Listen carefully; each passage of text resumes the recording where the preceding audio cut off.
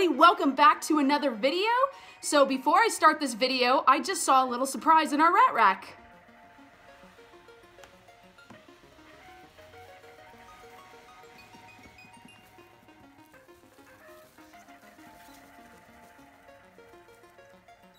Yeah, so one of our little mamas is in the process of giving birth this morning.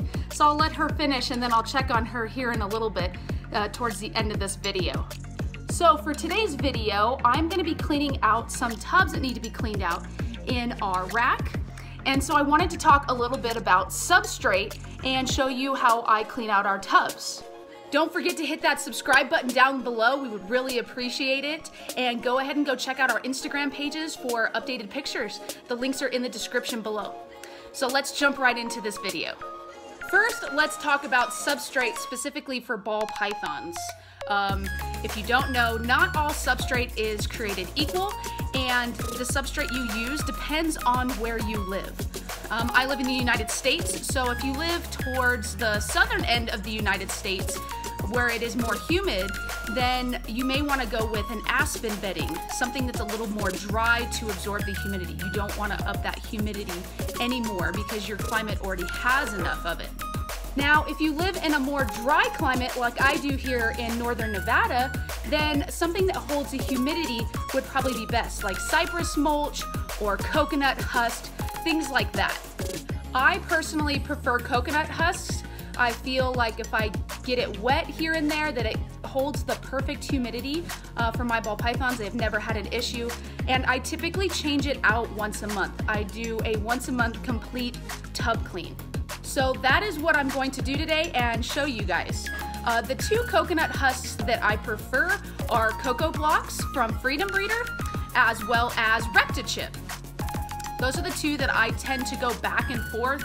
I don't have a specific preference between one or the other. I feel like they're pretty much the same.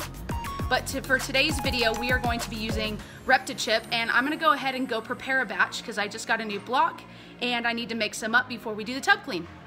All right, so we got our ReptiChip, and now I'm just gonna prepare it in the bin.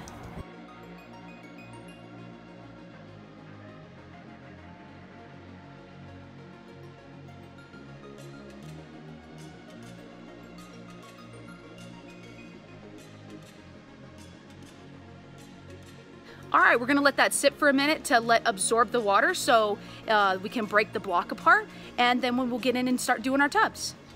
All right, so our cocoa block is expanding. I don't know if you can see that, but it starts to expand. So now we flip it over and we cut the top, and we might put a little bit more water in there, and then it should just crumble apart.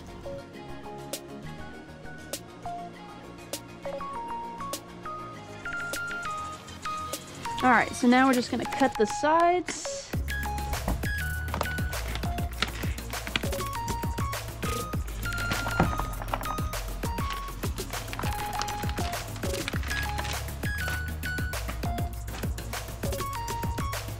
And it just falls apart.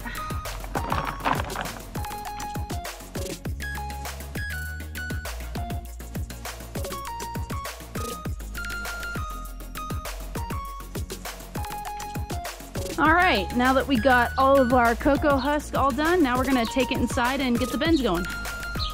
There's a noisy bird behind me. All right, so what I do is half of our rack is empty. So I pull these empty ones out, switch the name tags, and I will fill that up with Substrate and then switch the snake over and take the dirty bin outside and wash it. So we're gonna go ahead and do that, and then we're gonna go outside and wash the ones that need to be washed.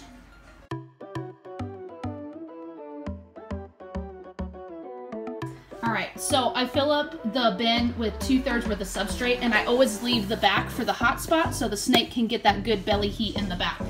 So now I'm gonna transfer her water dish over, put the snake in it, and switch out the bins.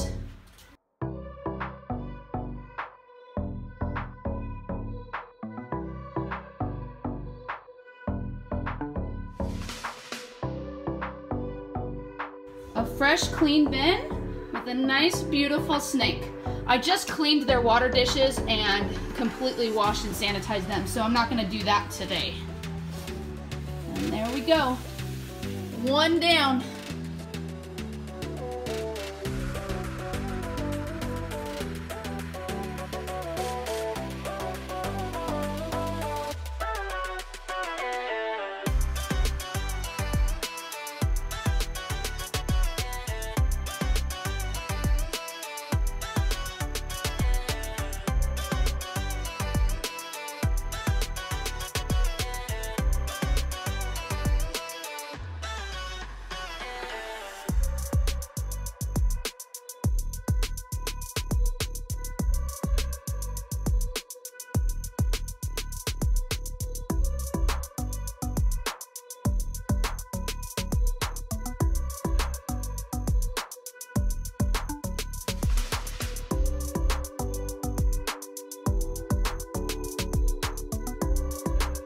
All right, so I'm only doing those 6 today. I don't do them all in one day. It's a big chore to try to do all of them in a single day. So I typically rotate. I did the other 6 or 7 about a week ago. So these are just the last 6 that needed to be cleaned out for this month. So now I'm gonna take the bins outside and I dump the old coconut husk into where we have some of our fruit trees. I put them around it, it helps keep moisture and add some nutrients to the soil.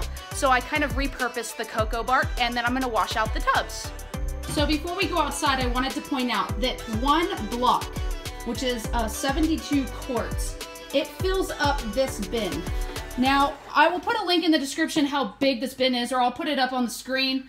But that will fill up this bin, and I typically can do anywhere from 8 to 10, depending on how much substrate you put in your bin. 1 block will do 8 to 10 of the Freedom Breeder 70 tubs. All right, I got some helpers to help me get all these outside. Go ahead, Macy. Oh, got it on? Push the door open. Go open the door for them, Lovey. Go open the door. All right, hold the door open. Hold it. Go outside, hold it. There you go. All right. Go dump it in the grapevines. All right, let's go.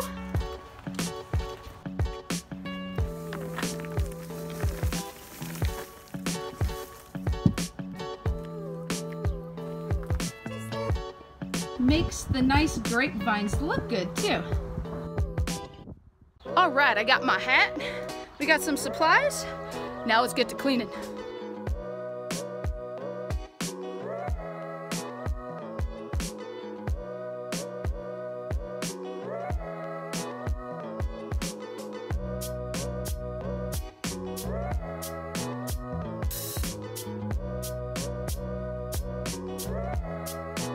All right, so I'm all done cleaning out the bins. I'm just gonna let them kind of dry out in the sun for a little bit. The wind just picked up, so we're gonna take this back inside.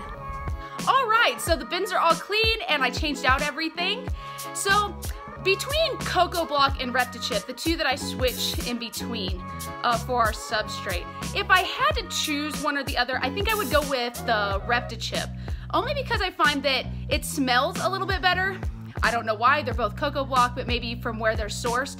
The ReptiChip, in my opinion, just smells a little bit better, but that's just preference. And I find that it's a little less dusty. So if I had to pick one over the other, I think I would go with ReptiChip. So before we end this video, again, please go ahead and subscribe to our channel, like the video if you liked it. Go check out our Instagram pages, the links are in the description below. And before we leave, let's go check on our rat babies.